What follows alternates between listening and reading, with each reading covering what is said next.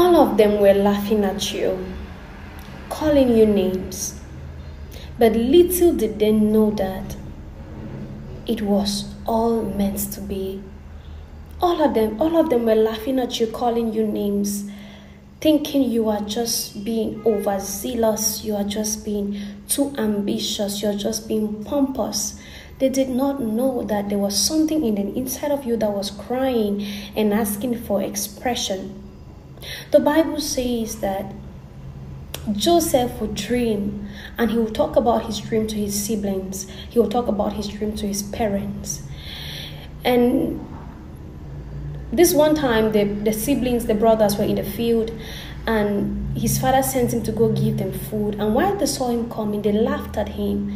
They said, "See, there comes the dreamer." They laughed at him and called him a dreamer, like, being sarcastic about it. Little did they know that it was not just a dream. It was a vision that was going to manifest. They are laughing at you, saying you are pompous, saying you are overzealous, saying you are overreacting. As a matter of fact, they are laughing. Each time you share your vision, it's so big, they laugh at you and they say, "Calm down.